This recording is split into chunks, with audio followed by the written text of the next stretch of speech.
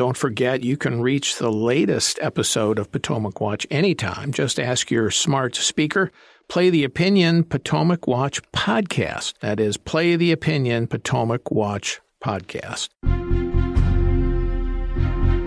From the opinion pages of the Wall Street Journal, this is Potomac Watch.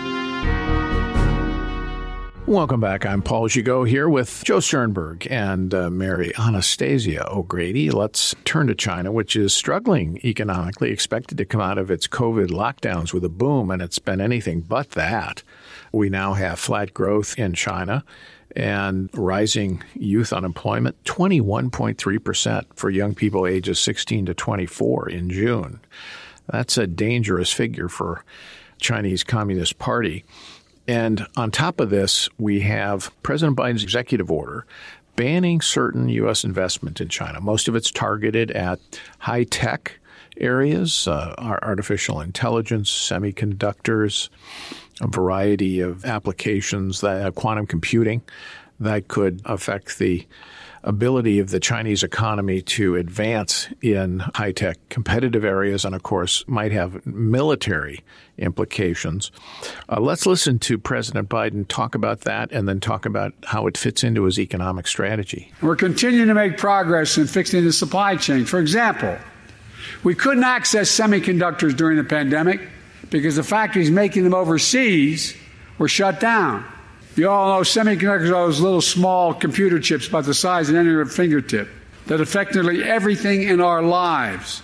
Folks, it's all part of my plan. The plan is to invest in America. We're transforming our country, including by rebuilding America's infrastructure. We used to have the best infrastructure in the world. We were number one in the world. That's ports, railroads, airports, roads, everything. You know where we are now? We're number 13 in the world. China used to be number 8. Now they're number 2. How can you have the best economy in the world with a second-rate infrastructure?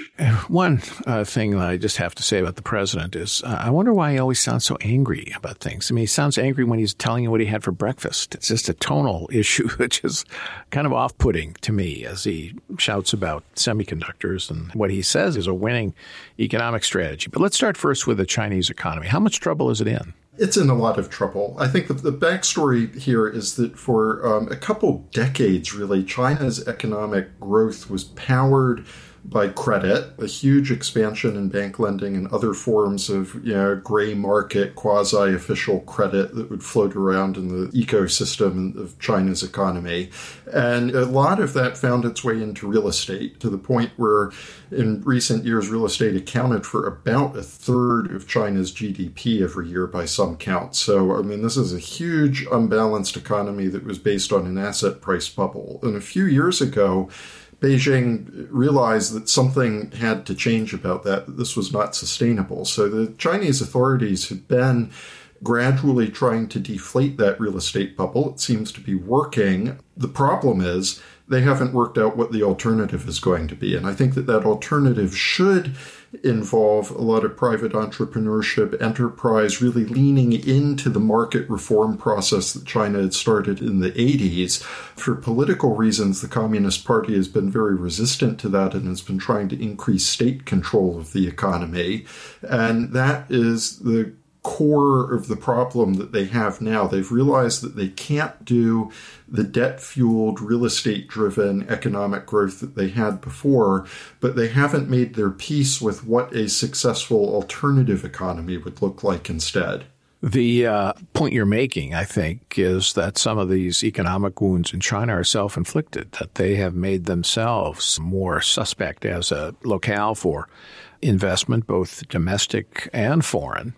And we're seeing some of that reluctance on foreign investment in American firms and other firms hedging their bets on supply chains and being more cautious about investment in China. And now, Mary, we have this executive order from President Biden. The Chinese were very worried about this. This has been mooted for some time, this executive order.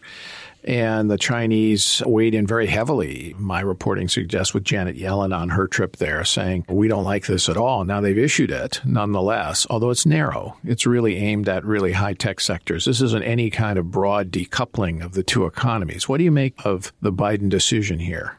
Well, I think President Biden is concerned about technology that will then be taken by the Chinese and used in the military sphere. And, its threats against Taiwan, the way it's behaved with Hong Kong. There's reason to worry about Chinese aggression on the military front.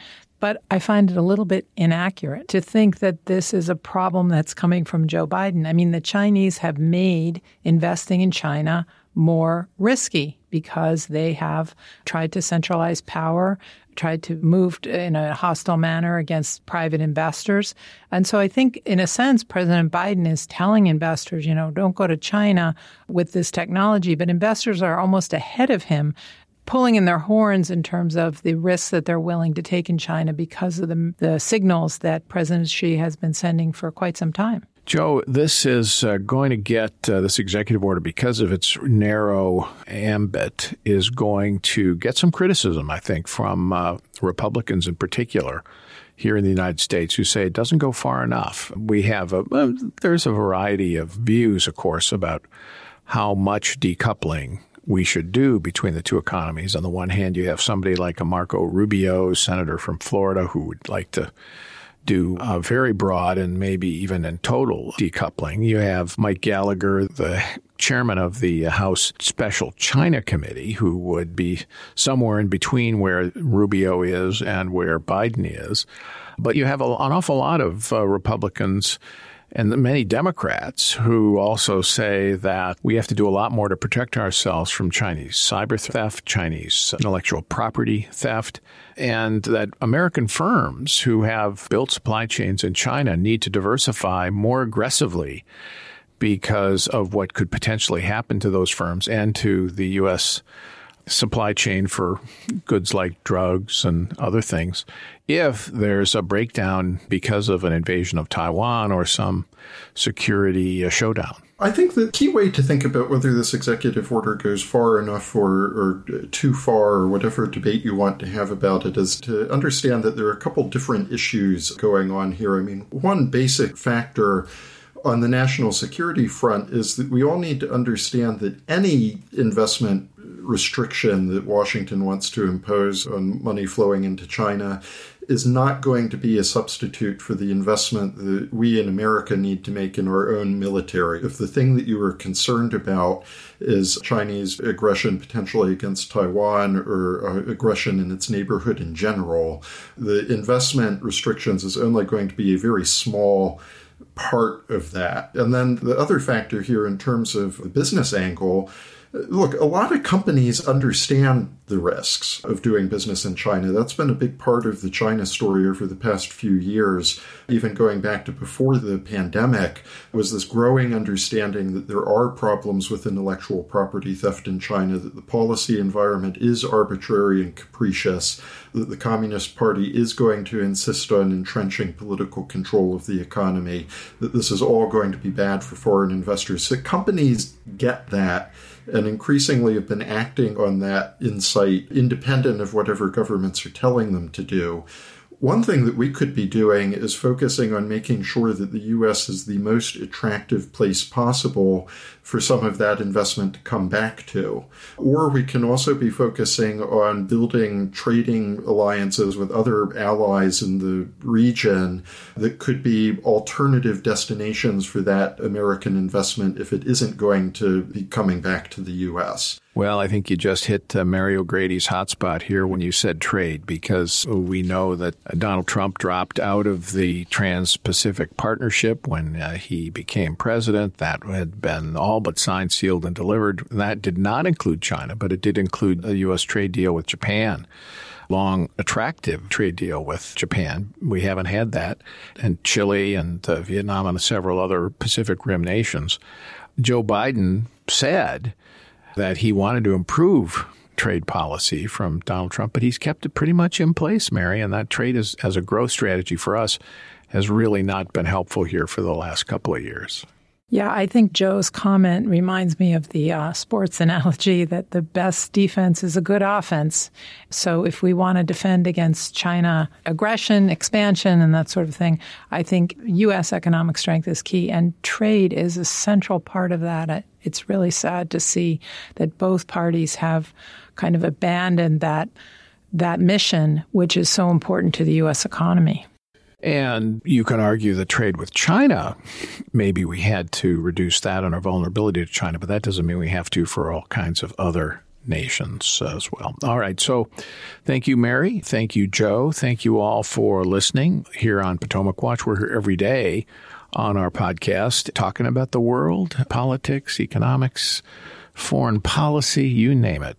Hope to have you here tomorrow and every day on Potomac Watch.